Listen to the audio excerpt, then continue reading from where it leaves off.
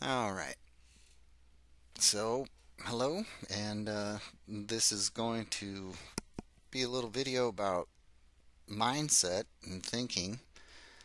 And I want you to listen to the gentleman here in the driver's seat talking with Peter Santinello. If you're not familiar with him, check him out. He has does really great videos and work and stuff. So yeah, check out Peter Santinello. He's awesome. But listen to this guy in the driver's seat here. He is a his grandparents were part of Operation Paperclip. Some of the Nazi scientists uh, that were working on working on rockets during World War II, and so yeah, his grandparents were part of that operation that were the scientists that were brought to the United States.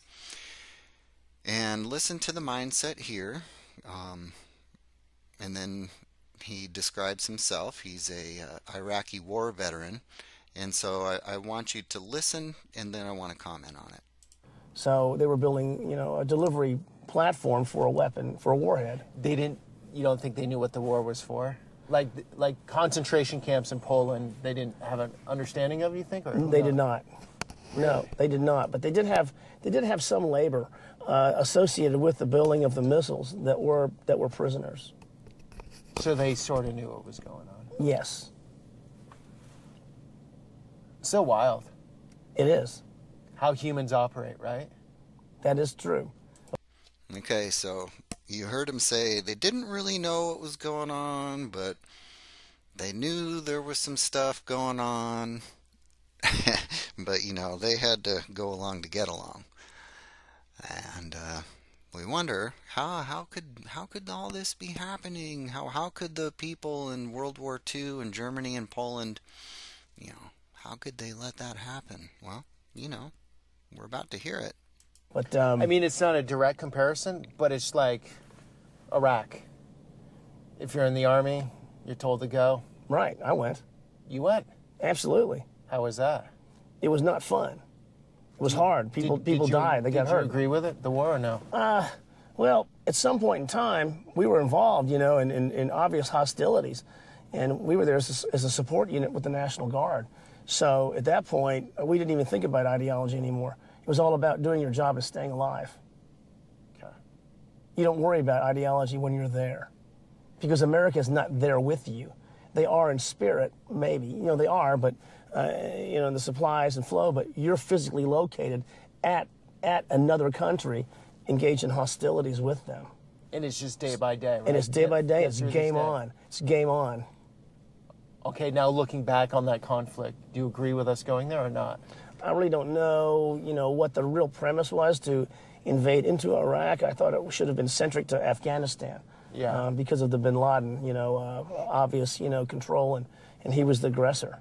They sold this on, they were tied together. Right. So I'm in no position to actually have information to question any decision made above me at my level as just an aviator. Right. So I went and did my job the best way I knew how. Yeah. Okay, so that right there, I get it. But even looking back on it, he doesn't feel good about it, but he doesn't have he won't question anything about it above. He won't question the morality of it even to this day. I'm sure he probably does, but this is what he has to tell himself in order to, move on. And Pete does a good job here of, he tries to elicit, I think he's trying to get him to go, yeah, at what point do we actually say, I'm as a human being am not going to do this, much like what we've seen with the pandemic and everything else, where everybody just kind of goes along. Well, I can't question it because somebody higher up is telling me, what am I to question the morals? So anyway, let's continue on with this. Yep. You have to follow the principles that were taught to us Yeah. in our academies. The rules of war and how you handle people, personnel, your own, enemy combatants, prisoners, wounded individuals. We have all these conventions. The Geneva Convention is the biggest one. And the rules of land and air warfare that we're trained in that we have to prosecute. We have to prosecute those actions with our soldiers. Yep. So, otherwise, we are subject to prosecution and internment at the federal penitentiary, the military correctional barracks at Fort Leavenworth. So he's basically saying that he is he's going to be a robot, or he's going to be punished. And he's like, just goes, yep, that's the way it is, And I really wish more people would look within themselves and go, my God, am I really just going to do this as a human being? This is the mindset that I believe is so destructive and so anti-human. It really is. And hey,